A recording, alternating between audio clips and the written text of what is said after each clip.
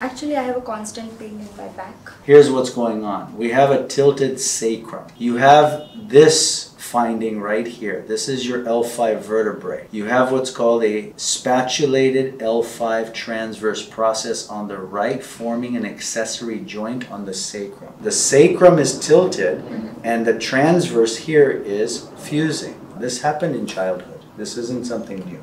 And there's your answer. So there was an old childhood tailbone injury. And that's our answer. Top of the joint, middle of the joint, bottom of the joint.